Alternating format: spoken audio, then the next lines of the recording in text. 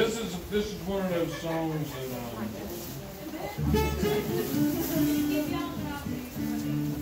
this is one of those songs that I've gotten into a lot of trouble over. And but I promise every word of it is right out of the Bible. My daddy was an old Pentecostal holiness preacher, and we was known as the Holy Rovers. Y'all know any Pentecostals down here? There's some of them down here. Well,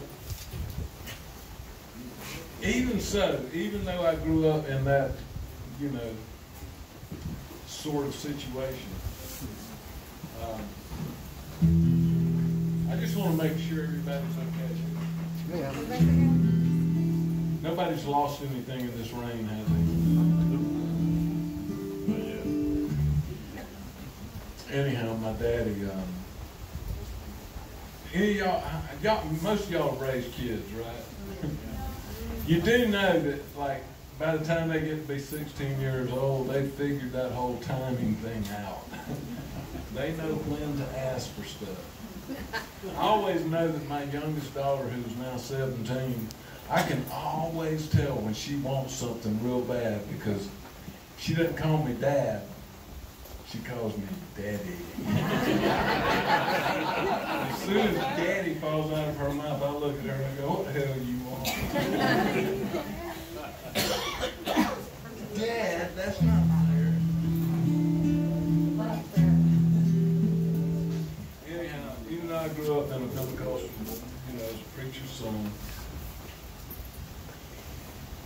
there was this one day that I had a baseball game all the way across the county, and my daddy had to stop everything that he was doing just so to take me to the ball game, and it put a hitch in his come along.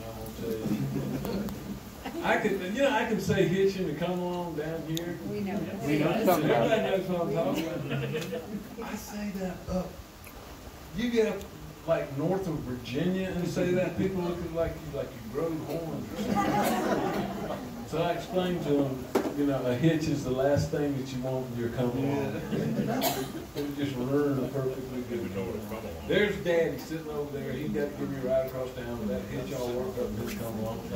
And I can tell he's mad as fire. And I'm thinking to myself, boy, this is perfect time. So I said, hey, Dad, listen. I've got to save me up $500, and if you will loan me $500, I can buy this little car down the street here for $1,000. And then I went to line about how I'd take my sisters to school, and he would never have to do anything like that again. And he just looked at me and he said, boy, I tell you what, I will buy the car outright for you, and you can spend your $500 on your insurance and gas. On one condition, you let me take you to Enoch and Ernie's barbershop and get you a decent haircut. And I was like, come on, Dad. Jesus had long hair. I've seen all the pictures. He didn't miss a bit. He said, yeah, and he walked everywhere he went.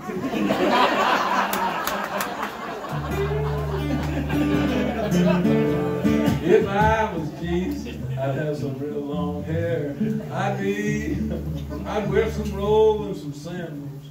That'd be all I'd wear.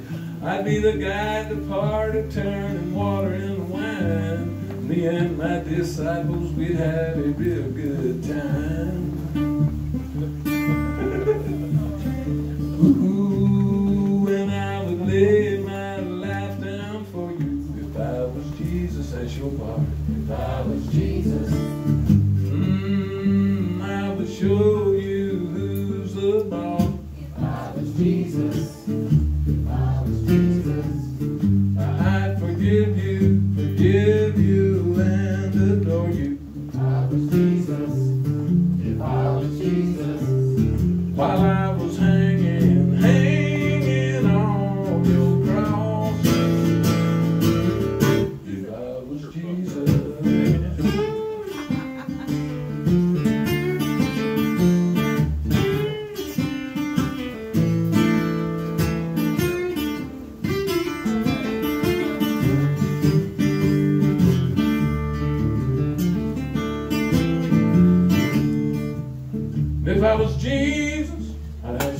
that was poor.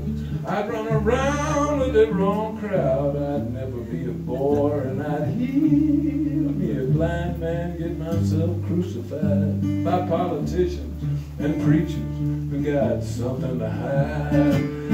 Ooh, and I would lay my life down for you. If I was Jesus, if I was Jesus,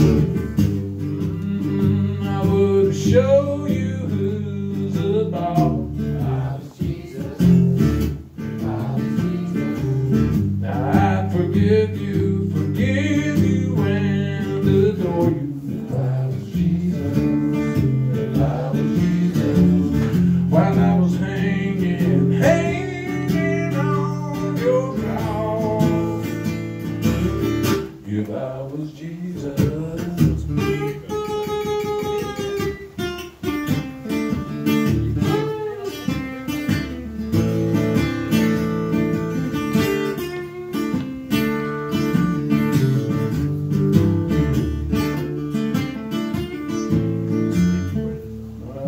If I was Jesus, I wouldn't be quite there.